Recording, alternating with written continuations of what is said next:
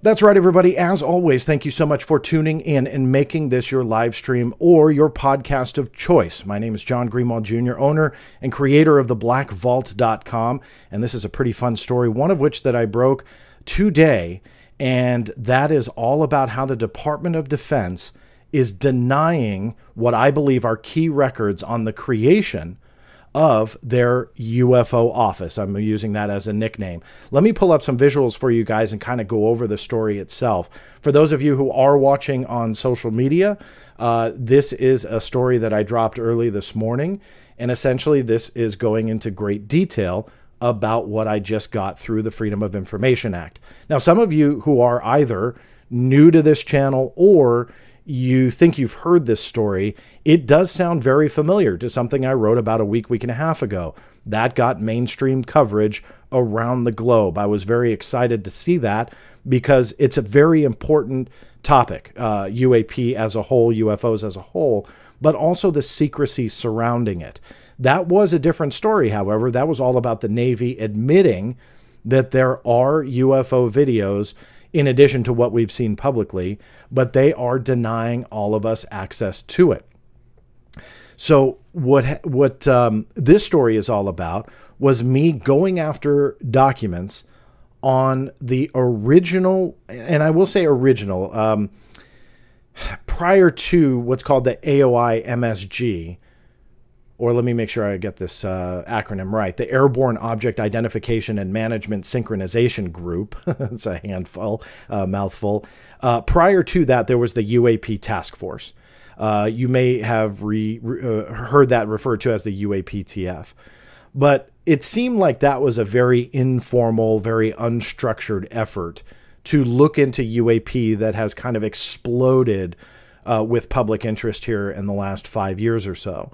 So the UAPTF kind of came together. They were looking into these things. But in November of 2021, a much more structured effort called the AOIMSG, or how they pronounced it phonetically, AIMSOG, don't ask me why, during the UAP hearings, they referred to it as AIMSOG. That essentially was a much more structured effort to look into UAP, the potential threats that they posed, and tried to understand exactly what it was. Now, it seems like as soon as that was created and seemingly like not even off the ground, the AIMSOG was renamed. So before I go into this story, let me preface it with some of you who may be thinking, hey, this is old.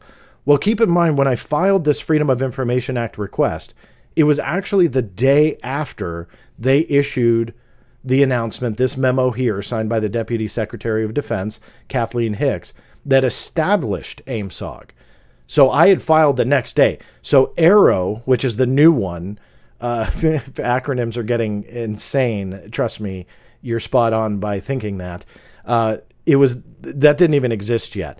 So the FOIA request was all about AIMSOG, because that was the only thing that existed at the time. But then also they searched for records about the creation of it, my request, and let me read it specifically to you. Let me scroll to exactly what it said. I sought after all records pertaining to the Airborne Object Identification and Management Synchronization Group, or AIMSOG, and the Airborne Object Identification and Management Executive Council. I have no idea how they pronounce that acronym. That was essentially a group in addition to AIMSOG that offered some oversight and some direction for AIMSOG. The request I also stipulated to include, but not be limited to, all letters, memos, emails sent to and from related parties. I also put in the FOIA request that I agreed to have the FOIA officer essentially use their best judgment on who to search, because I wouldn't know that unless I worked within the DoD. So I kind of let their FOIA officer decide that. It's a little risky, obviously, but you know, a lot of times FOIA offices will help you and do their best effort. So I thought that was okay in this case. Also asked for mission statements, PowerPoint presentations, draft documents about the creation of those two groups, etc. Now, what was the response was that they found, according to them, 50 pages total. So everything that I named up here, they found 50 pages responsive to that. The question mark is what was withheld, because they were withholding 23 of those 50 pages in full. And according to their letter, they were currently improperly classified in the interest of national security. So here we go again with that national security, that they did not want to tell you or I, or show you or I, any of this material, or excuse me, about half of the material that they denied because of national security reasons. What's interesting is they also broke down the part of the Executive Order 13526. Again, in plain English, that essentially means it defines secrecy. It defines classification levels. And they break it down by saying what applies from that are sections 1.4a, which are military plans, weapon systems, and operations. 1.4c, intelligence activities, including special activities, intelligence sources, or methods.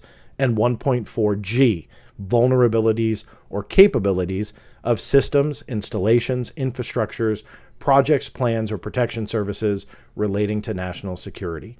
So that is their reasoning for denying those 23 pages in full. So we won't see those. Now, I have appealed. I'll just jump ahead to that part of the story. So I am fighting for them. But essentially, for national security reasons, they did not want to tell me. They did release 27 pages. I'll kind of quickly go over some of them. But first, I want to talk to the key parts of this. And in those 27 pages, I can tell you that the meat of what was there, what I call the main core of it, were emails that were sent back and forth essentially about the creation of AOIMSG and trying to determine the scope and the mission. That's obviously what goes into the pre-planning for them that led to that memo that I already showed you establishing the group. Problem was that the majority of it was all blacked out. So even though they withheld the 23 pages in full, they didn't even black it out. They just withheld them. Now we've got 27 other pages to look at, but sadly, the stuff that actually would be interesting is heavily blacked out. But here's some of the key points that you can determine from this that I thought was kind of interesting. A new name got put into the mix. And for all the FOIA people out there, I always like to add these little tips and tricks if this is your first type of video. You always look for the very smallest of nugget in these FOIA requests, because on the surface, you look at it and they're all blacked out, and or the majority is blacked out, and you go, well, that's really useless. This sucks. And you throw it behind you into the paper shredder and forget about it. I always urge you, don't read every single line. Look at every single character, because in this particular case, a name was revealed, Mark Elliott. And when you look into his background, he's the Director for Technical Collection within the Office of the Undersecretary of Defense for Intelligence. Now, why does this matter? It's just a new name, a new government official, who cares? But this now opens up new avenues to explore through FOIA. It's a new email box to put requests on. It's a new person to watch out for. So that's where this kind of becomes interesting, because this guy seemingly was very involved in the creation of AOIMSG. Prior to this, I don't believe that was known. So that's something that you look out for that you could easily miss. And let me prove that point, because the next person is this gentleman here, Matthew Cummings. Now, Matthew Cummings, you can see from the documents, if you look closely, is the Deputy Director Technical Collection. That means that he works with this man here and is his deputy. And it appears that both of those gentlemen played a role in the creation of AOIMSG. Yet again, why is that important? Sounds pretty dry. Some of you are like, this, John, is really boring. But that's why. That's why you look at this, because now this is completely opened up. But let me prove my point, where this guy has shown up in my FOIA requests before, but he's easily overlooked. In a Department of Defense Office of the Inspector General, actually 2 requests, it yielded a bunch of emails. Same instance as like this. Only problem was that the majority of it was blacked out. However, one name was not. Matthew Cummings, this gentleman here. But there was no context whatsoever. We had no idea who he was. He could just be anybody that was CC'd on those Office of the Inspector General emails. So kind of overlooked it. Not necessarily overlooked it, but there's nothing you can do with that.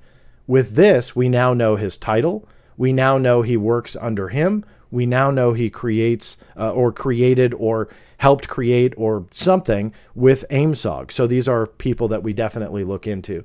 So again, kind of dry, totally get it. I'm not reading the comments, but I'm sure during this behind the scenes, if you're joining those, the comments are like, you know, who cares? But that's why you look for these little avenues to explore, because these new people appear. And then these are all avenues to research. But here for me was the more, I would say, interesting document that came out of the release. Let me switch screens here, make sure it comes up. This is the staff summary sheet that was released with that Kathleen Hicks establishment memo that I again already showed you in this video. This was attached to that memo in the FOIA release. And why I'm saying that is this was never public from what I understand. I checked with a couple other researchers that also go after documents like this. Hey, have you ever seen this attached to Kathleen Hicks' memo? No, nobody that I had spoken with today had seen it. Now, why is this important? What I can deduce about these sheets is essentially on the creation of an office like AOIMSG, there's coordinated efforts to essentially create such an effort. And sometimes you have a lot of voices. It's the government. It's the Department of Defense. There's a heck of a lot of cooks in the kitchen. So these types of sheets allow them to essentially keep track of those who are being coordinated with and what their feedback may be. Now, B6 exemption is privacy. So we don't know the names, but that's okay, because these specific departments, or I should say components within the Department of Defense, all played a role in the coordination for AOIMSG. And all of these put their input in. And what it shows is really the extent of how far AOIMSG started to stretch throughout the inside of the DoD. And that's an important distinction, because now we know within these offices, all these acronyms, they somehow have a hand in their UFO research effort. And what was true with AOIMSG is likely going to be true with Arrow. Now, that's a totally different video and subject in itself. But regardless, you can see where I'm going with this, because now we have a blueprint. Back to my FOIA people out there. Now we have a roadmap of what components to search, because you can't just file a request to the DoD and say, I want all emails searched for this keyword or that keyword, because there are so many different components within the DoD. So they'll come back to you and say, hey, this is too broad. The DoD is a very wide-ranging department with many components and branches and offices and so on and so forth. So this is the roadmap. And that's why pages like this are incredibly important. But when you scroll down, you'll see here the subject, AOIMSG establishment. This is prior to that November memo. So you're obviously seeing the work to establish that AOIMSG effort, because it had not been made public at this point. Here's the purpose: to obtain the Deputy Secretary's approval to establish the Airborne Object Identification and Management Synchronization Group, AOIMSG, as the successor to the Unidentified Aerial Phenomena Task Force, or UAPTF. We already went over that. Background: the Department of the Navy has run the UAPTF since August of 2020. However, the recent report on UAP by the Office of the Director of National Intelligence highlighted that the scope of the problem extends significantly beyond the purview of the Navy and warrants a broader approach. In June 2021, Deputy Secretary Hicks requested the Undersecretary of Defense for Intelligence and Security deliver a plan to formalize the mission of the UAPTF into an enduring activity. AOIMSG was the result. When you get into the discussion heading, all of that is exempted from release. B5 is essentially internal deliberation. That's kind of the nutshell explanation, and it goes much more in depth in the legal jargon, but I won't bore you to death. But essentially, they're saying that this is internal deliberation. They're still establishing AOIMSG, so they don't want to tell you what they're discussing. Same with the recommendations here under B5. The acting director for technical collection, I believe that would be Elliot, but maybe somebody was acting director at this time. I don't know. But regardless, they redacted that for privacy reasons. And then down here, the attachments. Action memo for the DepSecDef or Deputy Secretary of Defense. And it goes throughout the others. All of which I'll show you here in a minute, were released in the FOIA. The draft implementation guidance for reference only, that was not. I believe that is one of the documents withheld. So you can see that these little nuggets become very, very valuable to trying to figure out where to go next. Now, I do have another case for Arrow, very similar to this. We'll see what that yields. And this specific request, which, let me pull up the documents, which are here. Let me zoom in so you can see it. This was the release letter. I have an update from the DoD that they searched for records on this case through December of 2021. So the records that were created after that, I created a case for those. Then for the Arrow material, that will be at the end of AOIMSG through today. Well, you know, to the date of processing the request. So you can see it gets a little complicated. You have to keep track of which request is going to which time frame, because if you lose track of that, and you can lose information, because if something really killer happened in January of 2022 about AOIMSG, this request would not have yielded that really cool event or document or PowerPoint presentation. So you have to continually follow up to see where that cutoff date is, and then create new requests. So make sure that if you are filing FOIA requests to do that.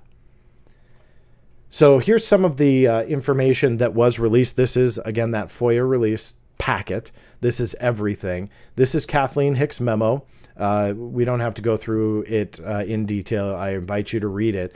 But this is where that staff summary sheet that I just went over was attached. So that's, again, very cool, because that has never been in the public domain before. Here are the emails, which then again become interesting because a lot of it is redacted. A lot of the information that would be key to understanding the scope of AOIMSG and how it was created, exactly why it was created, what were they seeing on the inside that led them up to the establishment of the office. All of that is likely bantered in here, but the majority of it is redacted. We can also determine that the effort was created in a secret environment. That is, again, the classification secret. So it is at that level. Let me see if you could see this on your screen. They likely printed this out, used black marker, then scanned it in. It's not any secret that we can see the secret designation, but again, you can at least verify the security classification level of this entire effort. You can see here no foreign, that's no foreign intelligence. So they want to make sure that no one outside the United States gets this information. So I'm not going to go make this a deep dive and go through every email, because you can see a lot of it is, you know, some banter back and forth and stuff that, you know, will be kind of pointless to go over. But one of the big things I would say that was interesting to me anyway, and I'll go back to the article itself to show you, was this here. This is called a classification block.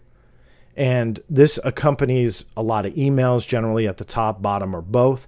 It shows you the classification of what you're dealing with, who classified it, and under what authority. So if you're communicating within the Pentagon on a secure server, you get something that is secret. Generally, you will see a classification block on who classified it and what authority or where it was derived from. You can see here that Matthew Cummings was the one classifying some of this material. It shows that, again, he's got a hand in it. He's not just CC'd because he's in whatever office. that essentially I think that he probably has a bigger role in this than just being on a CC list. The classification was derived from the Defense Intelligence Agency Security Classification Guide, dated 2007. Yes, I'm going after that. I don't think that's been released before. So you always, essentially look for those little nuggets. And you can see here that the classified material, they aim to keep it all classified until 2046. I always aim to change that with the FOIA. And yes, I have many success stories when it comes to that. A lot of people think that you can't do that, that once it says that it's not going to be declassified for decades, that they stick with it. That's not true. I've got quite a few examples of that. I also have a lot of failures, so that happens as well. So if you're going to go after document declassification, mandatory declassification reviews, that is something to be prepared for, because it happens. You get shot down. They don't want to give it to you, and it's quite the fight. Last thing that I'll go over before I end this this update to you is, what didn't they include, and how many documents were there? Well, we know the page count. We know that 23 pages were withheld in full. What does that mean? How many documents is that? Could that be something else? I'm not really sure. I do have a message into the DoD to try and break that down. I have appealed this case, as I said. That way we can try and get some kind of additional release. We'll see how that goes. But you can see these were the files that were sent to me as part of that release packet. I'm showing you 6. There were actually 7. The 7th was just my request. Nobody really cares about that, so I deleted that PDF on the screenshot. But you'll see here the final response letter and then all of the attached documents, which I just kind of quickly went over in brief. I'll go back and go through the end. But you'll see the document numbers 1, 2, 3, 5, and 10. You can note the missing numbers, so that gives you an idea of how many are missing, which would be 4, 6, 7, 8, and 9. That gives us again an indication of what they're withholding, and that plays a role in the appeal. So that gives you some kind of indicator of how they've withheld material. As I kind of, again, went over, those were the emails. I invite you to download all of those. That's in the show notes below. That'll link over to my article. You'll have much more detail, including the documents themselves. You'll see some of the other memos. This was Kathleen Hicks' memo that she had sent out to, she didn't say AOIMSG, but she was essentially telling them to create something like AOIMSG. And then you fast forward to November, that's when it was established. So this was that memorandum that came out in June when the UAP report was released to the public. This to me was more interesting than the UAP report itself, even though that was valuable for other reasons. This I found fascinating because this led to AOIMSG and now AARO. Last is the congressional language. So internally at the DoD, they were circulating a document that included all of the UAP related language. Again, I won't go through it and make this a deep dive, but you can see they were watching all of this. The highlight was, I don't think relevant to this, if I remember. This was all about just something unrelated to UAP, but it came up in my request. And then later you'll see the UAP task force language and so on. So a lot of different bills and verbiage that was combined into this packet. So it all came up into my request, which all led to AOIMSG. So that's the update. A lot of fun to write these stories. I know sometimes they're not always international breaking news, going to go viral type stories, but these are incredibly important to showcase the ever increasing secrecy about UAP and UFOs. I have another video on this channel. If this is your first time here, make sure that you go to the YouTube listing of all the videos, and something that I published in just the last week or so was all about the secrecy and how, even though some people think we're in this era of transparency, quite the contrary, we're not. And you can see that from the Navy decisions. You can see that from what I just went over with you now. And as we continue to chisel away as much as we can, and we find these little nuggets, we're also seeing that increasing layer of secrecy that just, in my opinion, is clamping down harder and harder on this topic, despite hearing Congress say the words unidentified aerial phenomena, and people are seeing it in congressional language. This is the result, and it's a lot of secrecy. I'm going to end you with this. A lot of people will think, what a lot of people think that throw, we'll call them shots at me, my biggest haters. They think FOIA is a waste of time. And they think that stories like this are just, biding the time until the congressional language all passes and there's immunity and everybody's going to come forward and there's just going to be this new era of transparency. Here's the response that I have that I think a lot of people don't recognize. And I just saw a clip the other day. It was between Rand Paul and Anthony Fauci, unrelated to UAP, obviously, but it was about the Senate requesting information from the NIH and getting denied that information. Do you know what they did? They filed FOIA requests. And in that congressional hearing, Rand Paul talked about the FOIA requests that he filed, and or his office, whoever signed it. But the senators file FOIA requests too. So many think that the Senate just has this wielding power to say, all right, DoD, I want you to give me those videos and we're going to release them to the public. They don't. They fall back on the FOIA just as much. And Paul actually had said to Fauci, their FOIA requests were being denied. So it does not matter if you're a senator, congressman, or some guy who lives in a black vault. You're all treated the same. And it is the FOIA that defines what is going to be declassified, or at least it's rooted to the executive orders and security classification guides on what determines a public release of information versus secrecy and more secrecy and more secrecy. So I know we want to hang on to, come on, Senator, whomever, to start demanding answers. But as proven time and time again, it doesn't matter if they're a senator. A lot of that will happen behind closed doors. And if they do want public transparency or answers, an agency can still push back and they still fall back to FOIA. So all the haters out there that want to keep trashing FOIA, you can wait for the senators if you'd like, but listen to them because they use the FOIA as a tool as well. And I recommend all of you to do the same. I'm always interested in your comments if you're watching here on YouTube. Make sure you look below, give a thumbs up, subscribe to the channel if you're not already, and post your views, your questions, even your disagreement with me. It's all good. Just keep it respectful. I'm always interested in that. And if you aren't aware, I also drop a lot of these presentations to audio podcast versions as well. It's under the Black Vault Radio on any podcast network out there, including iTunes, Spotify, whatever you listen to. Make sure that you subscribe to that, and vice versa to the YouTube channel. If you're listening and didn't know I had a YouTube channel, go to www.theblackvault.com/live and it will forward you right to it. That said, thank you guys so much for listening and watching. This is John Greenwald Jr. signing off, and we'll see you next time.